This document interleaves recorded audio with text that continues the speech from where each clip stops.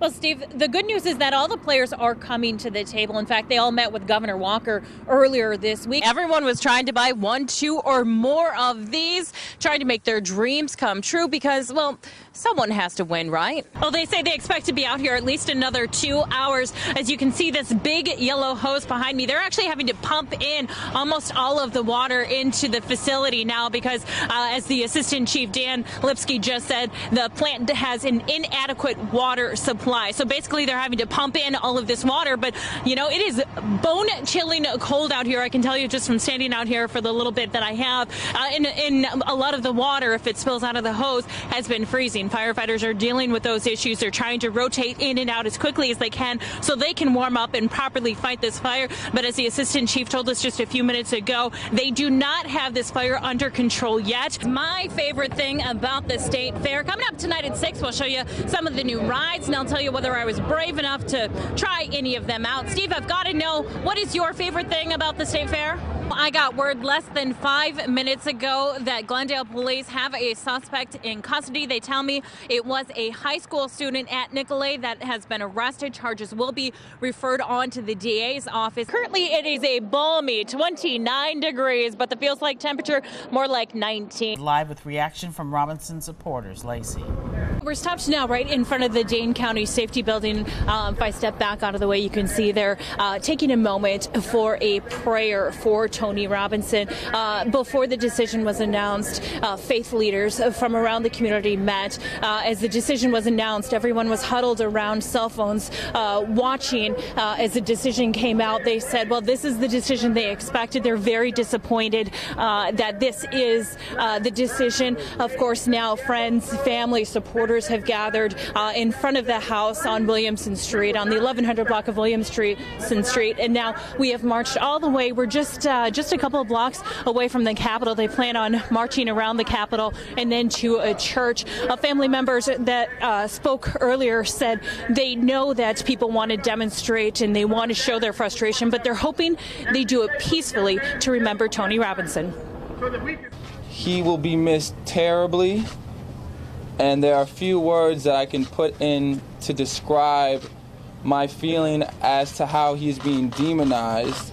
I would just like everybody to keep in mind that this was a 19-year-old kid whose life was cut short before he was able to fully realize his potential. And there's only a few people who really know how Andrea Irwin, how Tony Robinson's mother feels right now. One of those people, Maria Hamilton. She is marching along with Andrea right now. I talked to her earlier about how she's giving the Robinson family support. We speak daily. I talked with her a couple of times this morning to find out what she needed from me, what she wanted me to do, and she just wanted me to be here with her. And the Young Black and Gifted group is calling for a day of action tomorrow that begins at 9 a.m. Of course, we'll be covering all of it live for you. Reporting live in Madison, Lacey Crisp, today's TMJ4. Yeah, we're not showing you the protesters right now. They're holding signs with vulgar language. But I can tell you earlier in the day, police warned protesters they needed to have the streets cleared by 3 o'clock. Then shortly after 3 o'clock, police came out and they said move or they would start arresting people.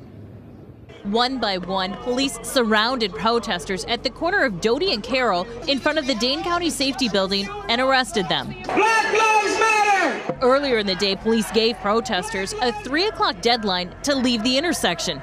Just after 3 o'clock, police ordered everyone out of the streets or they would be removed. That's when the arrests began. You gonna leave the street?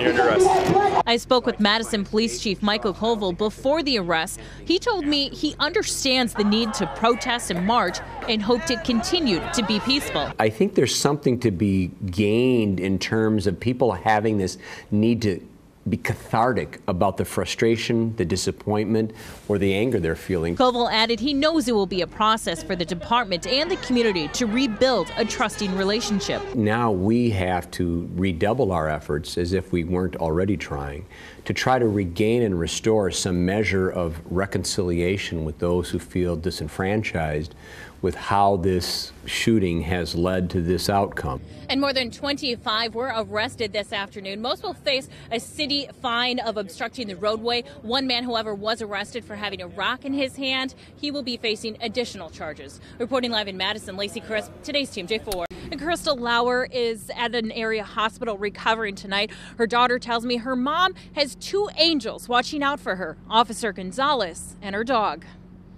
Thank you. Oh, yeah.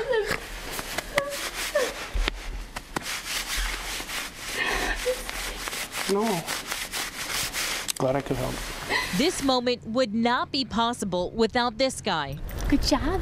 Good job. Good job. Officer Jeff Gonzalez was out on patrol early this morning when he saw a black lab running around.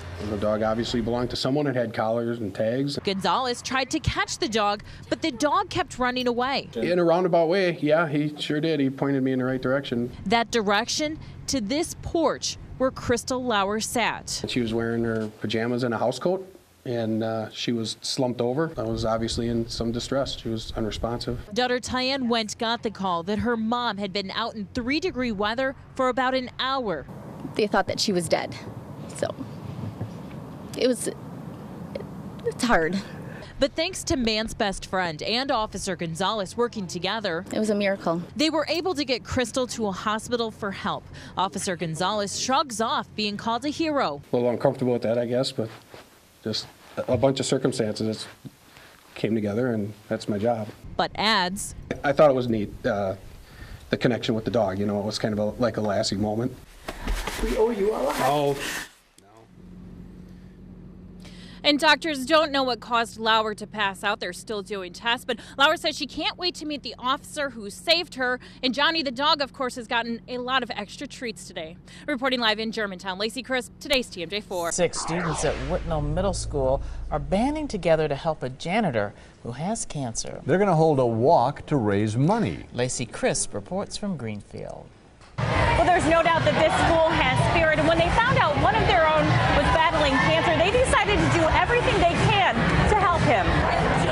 What's up, guys? It doesn't take long to see how much Whitnell Middle School students love their janitor, Joe Lassiter. Joe is such a great help, and everyone in the school loves him, so we want to see him get better. Last fall, Lassiter was diagnosed with stage 3 prostate cancer. I have cried here more than I have cried in my whole life because of the support. He started treatment in October and came back to quite a surprise. These kids made this sign, this collage, helping hands for a helping man. The kids and staff didn't want to stop there. He's going through a lot, and for him to keep that smile on his face and care about the kids as much as he does it's exciting. For the past 8 years, the school has hosted a walkathon to benefit different nonprofits. This year it's a little bit closer to home. The funds this year will go to the Cancer Center of America, where Lassiter gets his treatments. To have kids come out of their box, more or less, to give me support, a custodian. Lassiter explains every day he feels better and better,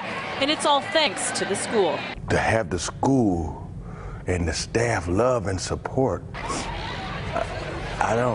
it's just hard to describe.